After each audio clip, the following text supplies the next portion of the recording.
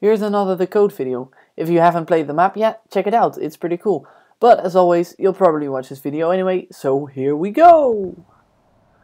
So I made a little time machine here, and all kinds of stuff will happen. A tree will grow, you'll see the room crumble away, you'll also see some fancy particles flying around, and the clocks are spinning around. But how did I do this? We'll start with a simple clock that tests if all the players that are online are in the room, because we only want to start when everybody is in the room, not just one person. Using this command, you can test if people are outside of this radius instead of inside like you usually use. Now we'll invert that signal using a redstone torch that will set off this chain of command blocks. So when there's no one outside of the room, which means that everybody is inside the room, this redstone torch will turn on. First things first, this command block will create a redstone block over here that turns on this clock. This command block will add 1500 to the time. That will make these clocks rotate as if the time is passing really fast. And these command blocks will summon slimes with size set to -1. Since the health of a slime depends on its size, it will die immediately. And you won't even see a slime because the slime is infinitely small. This creates some neat looking particles. Check out Square Dude, he came up with this technique first. Now those spinning particle thingies. These command blocks set these blocks to a spawner, spawning a minecart with a custom block. So you have these minecarts with custom blocks in it, and you can even give them a custom offset. But when you look too far away from the minecart, they disappear. When you put them in a spawner, however, they will always be visible, and they're also rotating.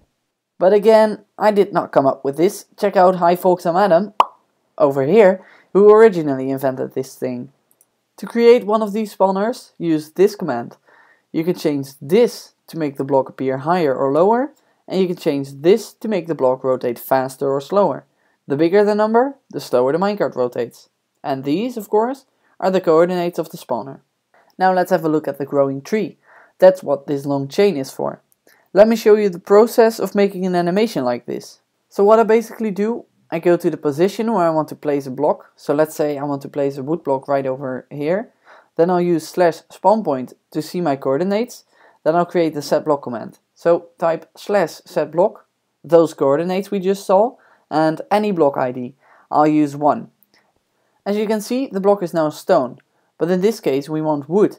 So let me go into my inventory, and when I hover over this wood log, you'll see 17/3.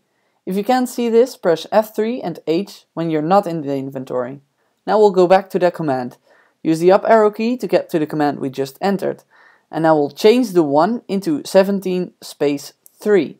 Now, as you can see, you place the wood block over there. Now let's copy this command and put it in a command block, place some repeaters and start with the next block. So now you have a general idea of how I make animations using setBlock. I also use some falling sand blocks, so let me show you real quick here how I did that. Let's say I want to make this block fall. Fly underneath it, use /spawnPoint again, and then we'll say /summon falling sand, those coordinates, and now you see that the falling block is spawned where my feet were. So we'll increase the Y coordinate by 2 blocks. Now all we have to do is change the block ID. So add 2 curly brackets and put tile ID colon inside it. Let's have a look at my inventory. Quartz has ID 155. So I'll add block ID 155. And there we go, it falls. Just in case you want to make colored wool fall or any block with the data value, add data colon and the data value.